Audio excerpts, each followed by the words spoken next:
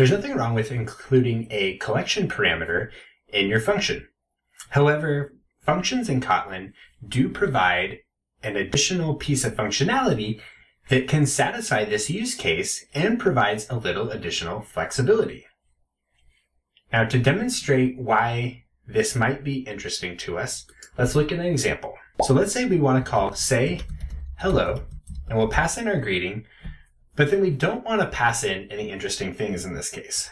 Well, because of the way that this function is currently defined, we have to pass in the second argument. So in this case, if we wanted to pass in no items, we would have to pass in an empty list, which isn't really a big deal, but it's also not the most flexible way of handling things. So let's take a look at an alternative means of achieving this functionality. If we come up here to our say hello function, we're going to modify this second parameter so that it is a vararg parameter. Vararg is a keyword in Kotlin that essentially represents a variable number of arguments. So in this case, instead of taking a list of string, we'll define a vararg of string. This tells the compiler that we're going to take a variable number of string arguments after the initial greeting argument to this function. So now, if we try to pass something in to say hello, we'll first pass in our greeting, and now we don't actually have to pass anything in after the initial argument. This is because the vararg parameter will essentially be treated as an array of whichever type it's used to specify. So in this case, items to greet is now an array of type string. So if we don't pass any items after the greeting, it will be treated as an empty array. If we did want to start to pass items, we could do that by separating them with commas. So we could say Kotlin, and now this would be an array of size 1. But where the real flexibility comes is we can now start to define many argument values here.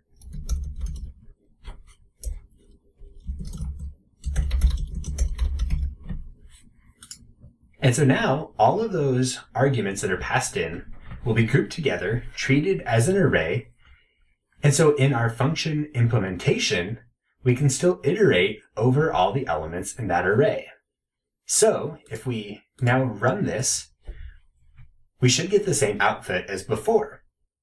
So by using our vararg parameter, we've eliminated the need to always pass in a value after the initial greeting argument. It lets us have greater flexibility because it will support 0, 1, or any other number of argument values to be passed in. Now, it's very convenient to be able to pass multiple arguments to this vararg parameter.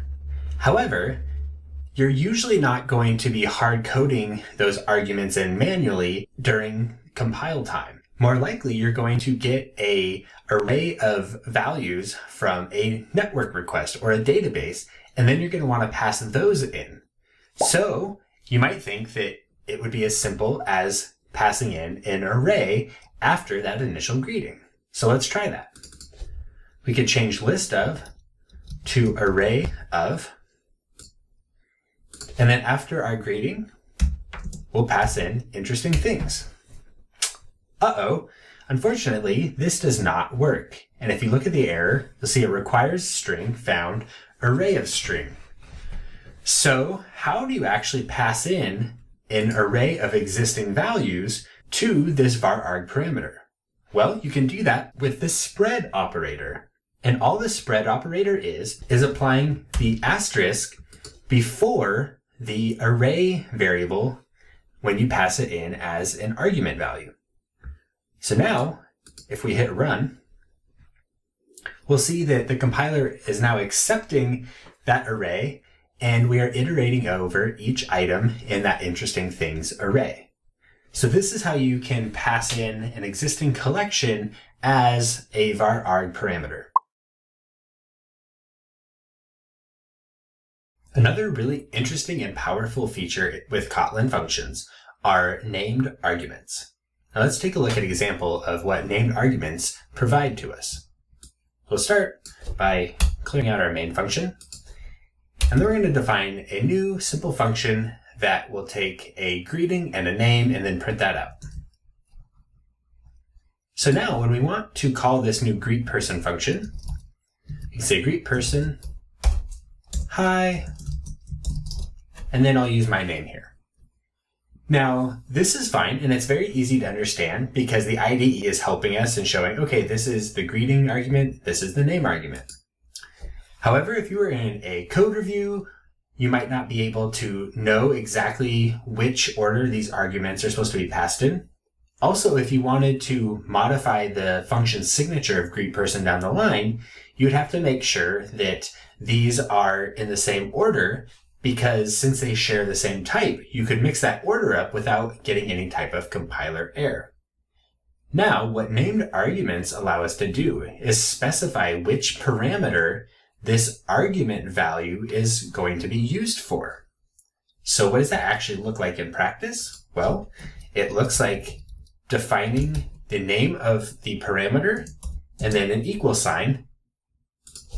And then here we can say name equals. And so now we're saying very explicitly, assign hi to greeting and Nate to name. The cool thing that this allows us to do is actually mix up the order of these arguments. So now we can actually pass the second parameter first and the first parameter second.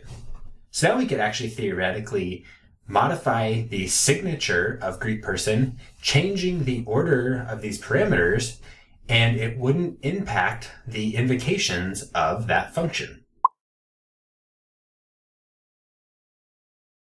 Kotlin allows us to take this flexibility one step further by leveraging default parameter values.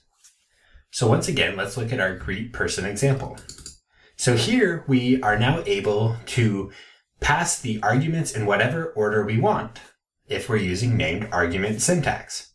But what if we wanted to pass name first and then not even pass in the greeting? Well, now we get an error because it says no value passed for parameter greeting. So as greetPerson is currently defined, it must take both arguments, even if they are in a mixed up order.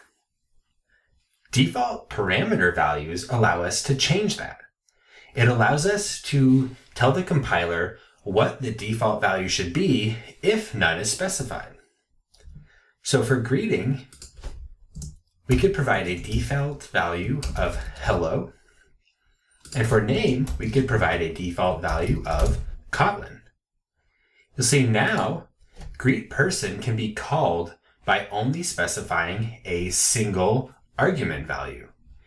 And if we run this, we'll see it's going to say hello Nate. So it's getting the default greeting value, and then it was using the value for the name that we passed in. Now, because both arguments have defaults, we could actually call this without passing any arguments in. And if we run it now, we'll see it's using both defaults and prints out hello Kotlin. Now, this becomes a really powerful feature because now we can not only mix up the order in which we pass arguments, but we don't even have to pass all of them in. This actually allows us to replicate functionality of the builder pattern without actually having to write getters and setters and have private constructors and all of that. We can configure and reuse functions and objects by leveraging these default values and the named argument syntax. While default parameter values, named argument, and vararg parameters are really convenient and flexible and powerful, they do have limitations as well. So I want to illustrate one of those limitations. So we're going to go back to our say hello function. And let's redefine our interesting things array. And so now if I want to invoke say hello, and I want to pass things in order with the greeting and then the interesting things, I can do that no problem. And if I run this, we'll get our 3 lines of output. And so now, what if we wanted to use named argument syntax? Well, we could do that as well. Greeting equals hi. However, as soon as I add the named argument syntax to the first parameter, I get this error saying mixing named and position arguments is not allowed. So this is one of those limitations. As soon as you use named argument syntax for one argument, everything that follows that must also be named. So in this case, I could fix this by saying items to greet equals, and now I can run this again, and I'll get the desired 3 lines of output once again. Now I could mix these up though.